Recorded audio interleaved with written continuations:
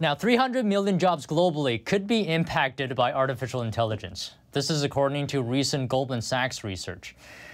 At greatest risk of becoming replaced by AI are lawyers and administrative staff. The good news is that, though, most people would not be replaced by AI. 63% of the workforce will not see significant automation. But on the other hand, 7% of U.S. workers are at risk of replacement. The research also says AI could actually lead to a productivity boom, could increase the global GDP by 7% in 10 years. And joining me is Alexander de Ritter. He's the co-founder and visionary for inkforall.com. Now, the reason I wanted to talk to you today, Alex, with AI developing so fast, are you worried at all about jobs being replaced? Maybe let's start off with what kind of jobs will be affected or will be replaced in the future by AI? Thank you for having me today. So the world is going to go through three main phases of economic replacement. The first one is going to be knowledge work. The second one is going to be manual labor. And the third one is going to come to a post-scarcity society when it comes to resources. The first two waves are really already underway and they're starting. And initially, the first phase of knowledge work, it will be first human augmentation. It means that with less people, you can do more. Now, that actually does not mean less employment. It just means more competition, more startups, faster pace. And so everything we think is going fast today will basically go even faster. And you'll be able to make great companies with less people. This phase after this is going to be where we're going to see a little bit of a different trend, where AI is going to start working alongside humans, not just a tool for us, but a tool that can use other tools, just like humans can, and can collaborate with each other and with us. I believe that this will have a societal impact, particularly on economies that are developing and rely heavily on things like outsourcing, offshoring. So offshoring leads to a lot of economic boosts for some countries. They make a lot of revenue from Western countries or developed nations investing in their country. And so there is something I believe that will happen. It's called the Great Reshoring. And there's many reasons why that will develop. At the same time, we believe that over time, this will stabilize. And so humans will find new things to do that they are uniquely qualified for. A big reason for that is what I call the economic theory of artificial intelligence.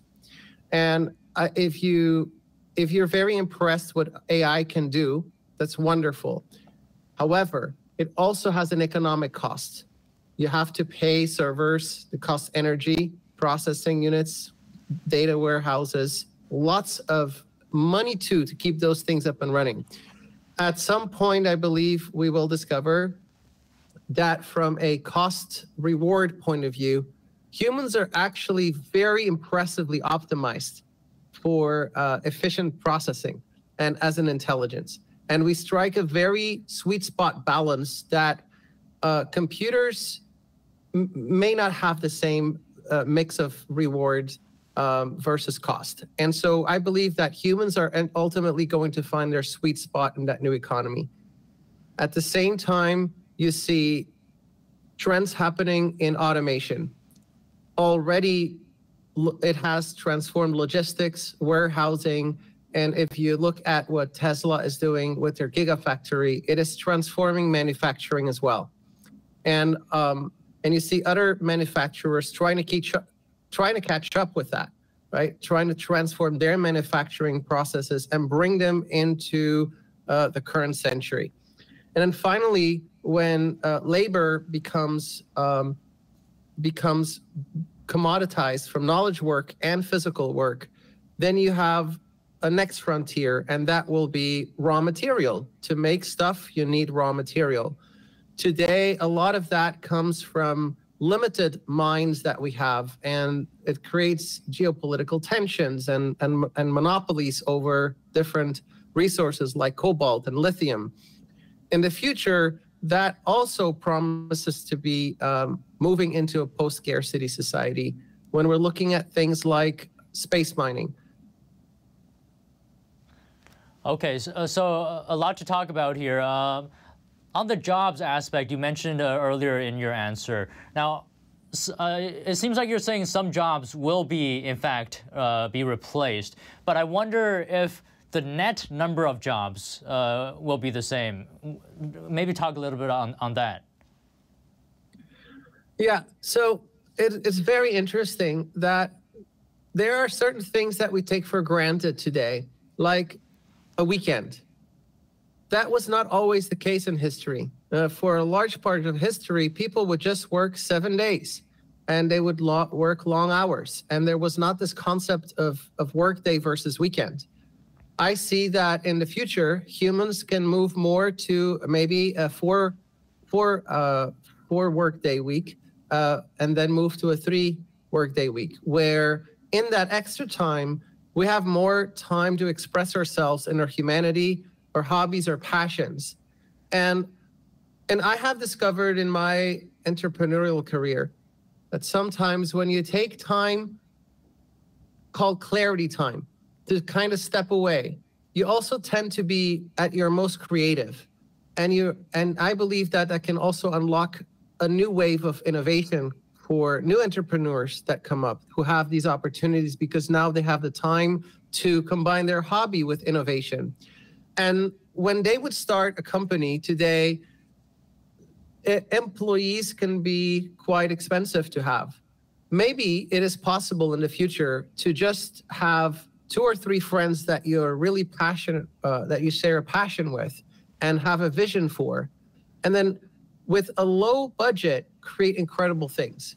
And so I do not believe that in the end, humans will not be without work. Rather, I believe that the world would just move a lot faster and we'll be able to do a lot more than we do today. But I also think it's going to create opportunities for people to have more balanced lives and choose how they want to spend their time. Okay, I see. I guess you're sort of saying that with more advanced AI, it doesn't necessarily mean higher unemployment. I guess that's sort of what you're saying. There was another aspect that you talked about. You're saying AI could sort of work alongside humans and use tools like humans will be able to use tools. Now, should we be worried about that? I mean, if you look at popular culture, we see, movies like I, Robot, we see like Terminator. Should we be worried about this? Well, we should absolutely think about that. The reality of it is, though, that there's no putting the toothpaste back in the tube when it comes to innovation. Humans will create this technology. The question is rather, how do we do it in a safe way? And so we need to create some regulatory standards, just like data protection laws have been enacted around the world. We have to create some regulatory standards in partnership with the industry and the researchers to ensure that bad actors do not use AI for nefarious purposes. And, in the United States, people really are familiar with this debate. Most people will agree that having ability for self-defense is on its own a good thing. Most reasonable people will also agree that those things can be used for bad purposes and create societal problems, and that there is a balance to be struck between the needs of protection in society as well as self-defense. The same will be true for artificial intelligence, and I believe the coming years we will hear a lot of debate and back and forth going about that. Ultimately, though, we need to agree on a constitution or regulatory framework for what we deem societally as a society acceptable for this and how we believe this technology should be used. Now, Alex, how far are we away from the kind of AI that we're seeing in the movies, in popular culture? How far are we away from artificial general intelligence, in your opinion? You know, that's a question that no matter how I answer, somebody will completely agree with me and completely disagree, and somebody else will completely disagree. But here's the thing: it is a question that depends that you answer differently depending on what you believe that means. And so, of GPT-4, the latest iteration from OpenAI, they say that it displays the sparks of artificial general intelligence. And let's just look at what happened last week. Last week, OpenAI released or announced the ability for GPT-4 to use tools like Wolfram Alpha, tools like browsing the web. If you think about a human being, an intelligence, what can it do once they know how to operate a plow? Well, a few years later, you start getting cities. Then you get civilization. What happens when humans learn to make books? Well, a few hundred years later, we put a person on the moon because we know how to share knowledge. So do not underestimate the ability of artificial intelligence combined with tools to do things that we do not perceive as possible today, things that will completely change our perception of what is possible.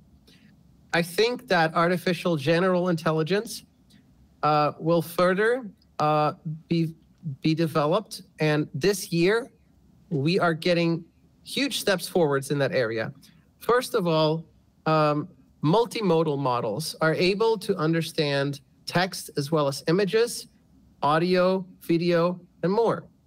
But there is another element to this, and this is also multi-embodiment.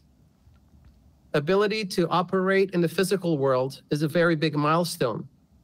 DeepMind from Google, for example, has released a model previously called Gato, and Gato is a multimodal, multi-embodied kind of model that can do many different tasks.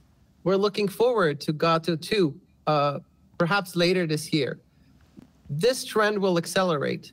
And at some point, we will say, yes, obviously, we have artificial general intelligence.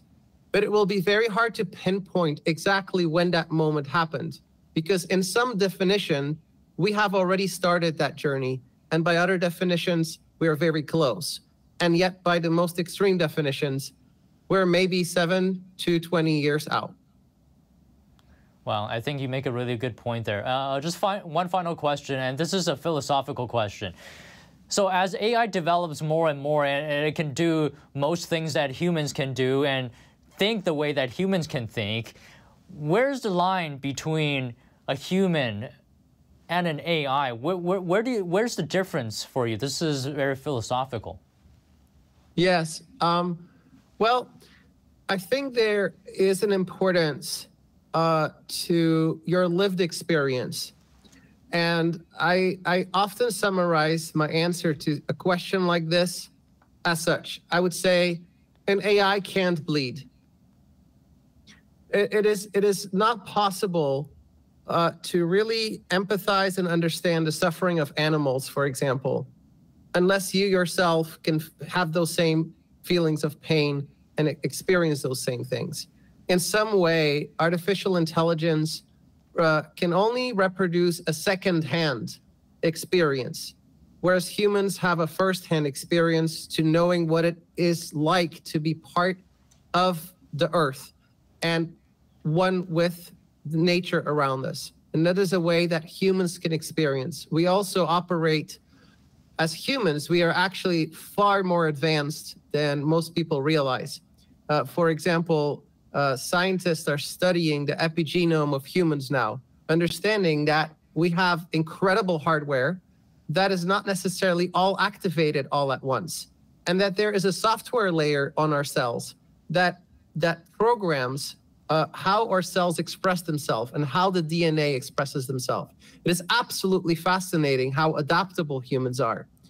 And then I would also say, in general, when it comes to human and artificial intelligence, we have all gone to school at some point and specialized in a topic.